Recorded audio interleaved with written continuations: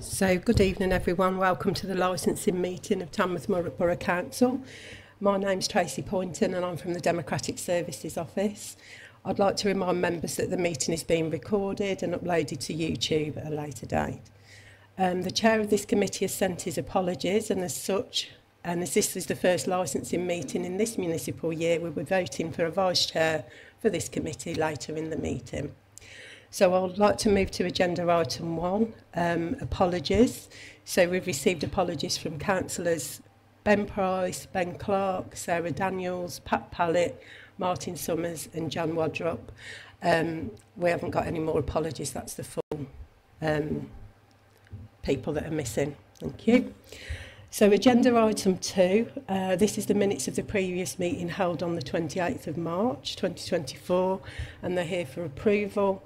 From the committee in March, we have Councillor Clark, Clements and Councillor Wood. So if I could ask for a mover and a seconder. So that's Councillor Wood and Councillor Clements. And I'll ask the Vice Chair to sign those at a later date. Thank you. So then we move on to appointments of Vice Chair for this committee. Can I have a nomination? Are there any nominations? Councillor Wood? I'd like to nominate Councillor Margaret Clark, please. Not got used to that. Is there a seconder for that? Thank you, Councillor Statham. Are there any other nominations for Vice Chair? So can we move to a vote, please? All those in favour? Thank you. Nobody against and no abstentions. Thank you. So I'll hand over to Councillor Clark now to carry on chairing the meeting. Thank you, Councillor Clark. Thank you, Tracy. Evening, everybody. Item 4, declarations of interest. Before we go further, please can I ask whether there are any interests to be declared? Nope. Thank you. Right. Item 5, taxi and private hire licensing policy review. Can I hand over to the officer required? Would you? Thank you, Chair. My name's Sarah Gear. I'm the Senior Licensing Officer, and Wendy Smith, Head of Environmental Health. The Taxi and Private Hire Licensing Policy 2023 to 2028 became effective in April 2023. The policy is for a period of 5 years. However, officers committed to reviewing the policy after it had been in force for 12 months. A review of the policy commenced on the 9th of May 2024, and we invited all licensed drivers, vehicle proprietors and operators to comment. In addition, the review was sent to a citizen panel. 2 responses to the review were received from the citizen panel, and these are attached to Appendix 1. Unfortunately, no responses were received from the trade. Attached to Appendix 2 are a matrix of changes that are proposed. These are very minor changes, taking into account the responses received and officers' recommendations.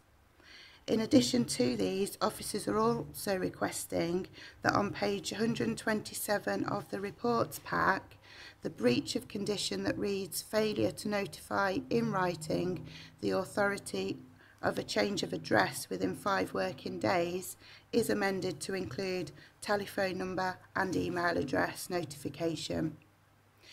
The recommendation before the committee today is that members note the responses received and approve the minor amendments proposed. Thank you.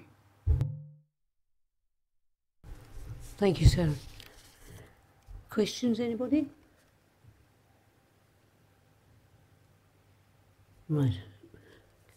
Recommendations? Oh, I beg your pardon. Councillor Bain. The reduction of the timing from 3 months to 2 months, what's the rationale for that?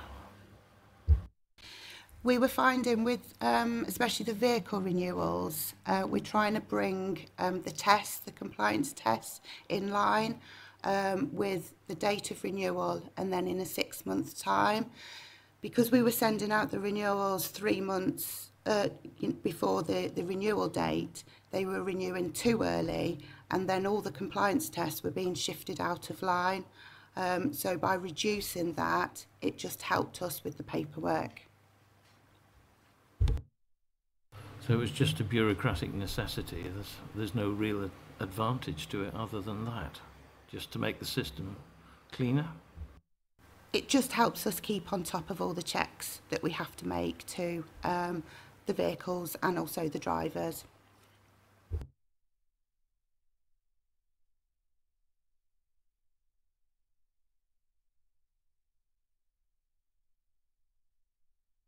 Councillor Smith, please. Thanks for the report.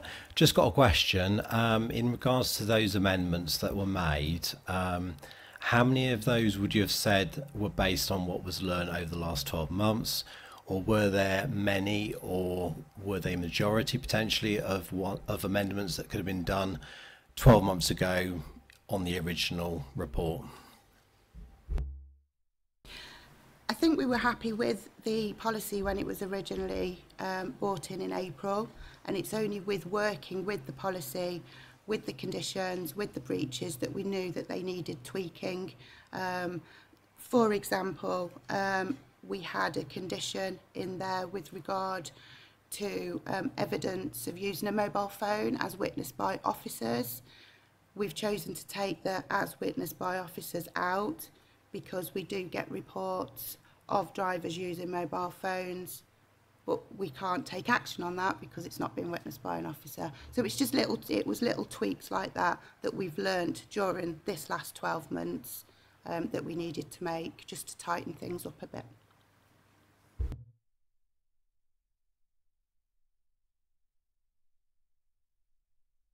Any further questions? Yes, Councillor Bain. Yeah, just a quickie. It's about parking and waiting, and you've deleted private hire, and I wondered what the reason for that was. Page 35. How do you know that? She's just looking hands. Page 35.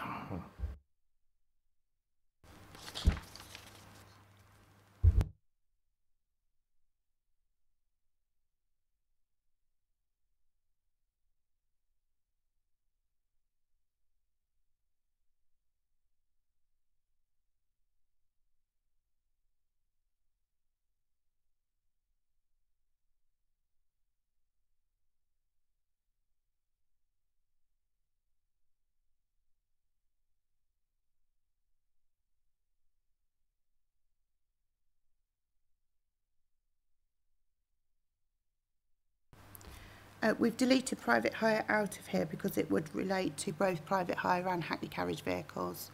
So it would apply to all vehicles. So we've just taken the reference to private hire vehicles out.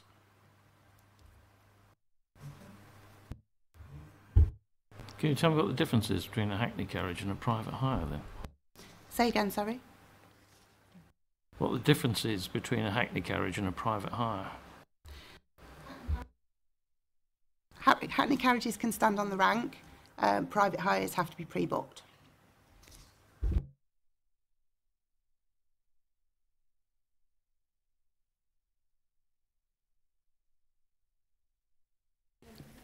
Any further questions or comments, please? Councillor Clements.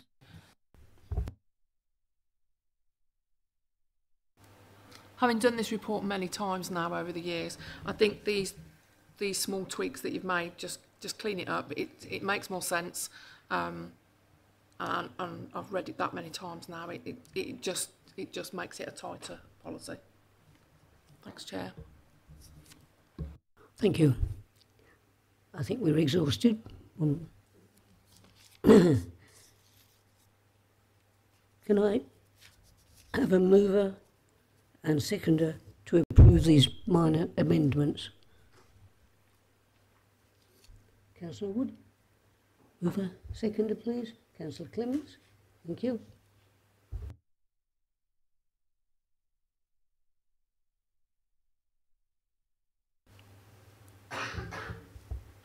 Move to the vote, please. All those in favour?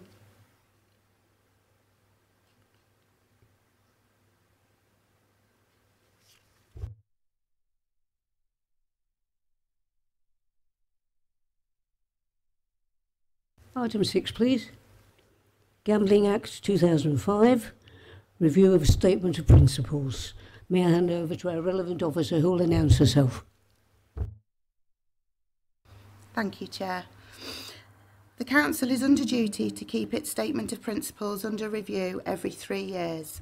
The statement of principles sets out the authority's approach when making decisions on applications that will apply to promote the licensing objectives set out in the Act. Attached to the report at Appendix 3 are a matrix of changes. There are no major changes to the draft statement of principles. In April 2023, the government published a long-awaited white paper entitled High Stakes Gambling Reform for the Digital Age.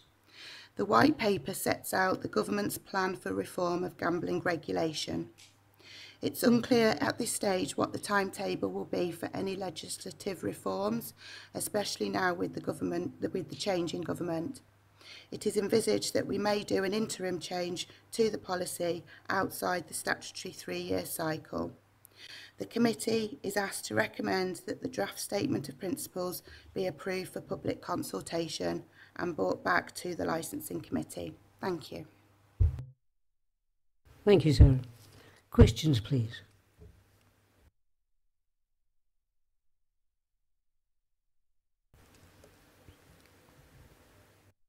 So just to get this right, we're doing this again to align with the government information. The Gambling Act Statement of Principles is on a 3-yearly cycle, so we have to go out to consult every 3 years on our Statement of Principles, whether there have been any changes or not, and that's nationally.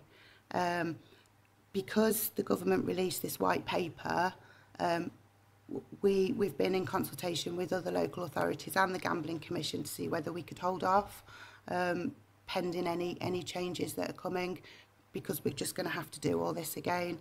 But the direction was that we have to do it at this point so that a new Statement of Principles becomes effective on the 31st of January 2025.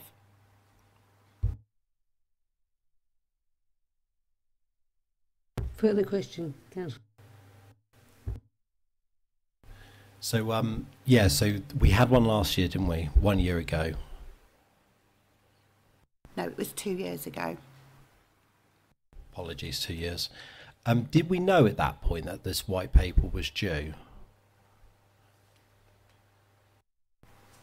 There was a review of the Gambling Act, and that was undertaken in, just bear with me, I think I've referred to it in the report. Review of the Gambling Act launched in December 2020. And then this white paper was released in April 2023. So this time round, we've got to do the consultations again by law, isn't it? Is that particularly expensive / resource intensive? Because everything else is pretty much a copy and paste, isn't it? But the consultations have to happen again. Yeah, I'd pretty much say that the consultation is pretty much copy and paste what we did 2 years ago. We've got a set, we send the consultation papers all out by email. We've already got the list of consultees, albeit I think there are a couple of changes. And then it's just collating those responses and reporting back to committee. So it's something that is, as part of our day-to-day role.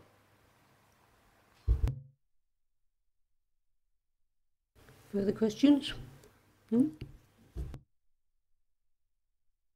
Can I ask that if there is a change in the consultees, obviously that will come to committee and so on, and you don't visualise any at the moment, but it's a possibility.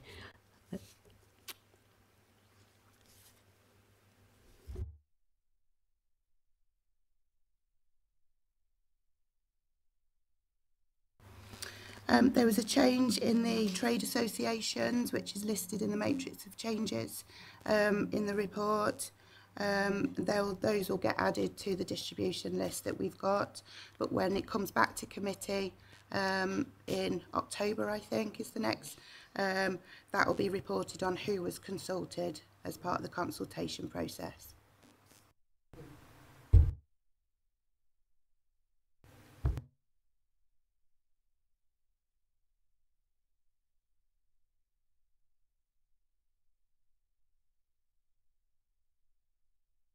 Appendix 2, I'll get this sorted soon, for the purpose of consultation with the relevant parties.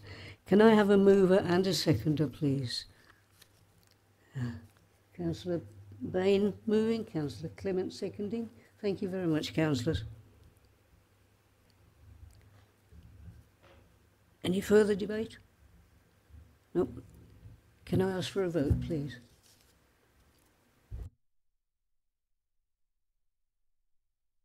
Thank you.